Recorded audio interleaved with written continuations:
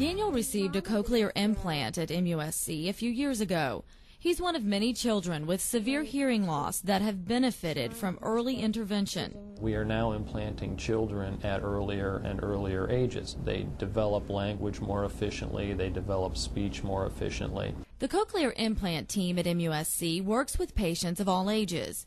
But helping children, they say, is especially rewarding, giving them a chance to better learn language during the crucial years of development. We like to get them early enough so we can establish their language quickly so that they are appropriate with their peers. To be able to be mainstreamed in school and to be able to hear and be gainfully employed and have full intellectual development, I mean, these are some of the possibilities that the implant provides for the young child.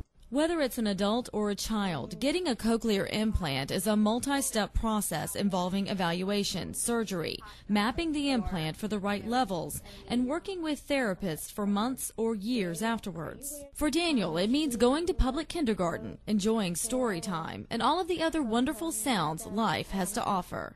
To take a child who has no hearing to be able to perform like that is truly remarkable. For more information or to make an appointment, call MUSC Health at 843-792-1414.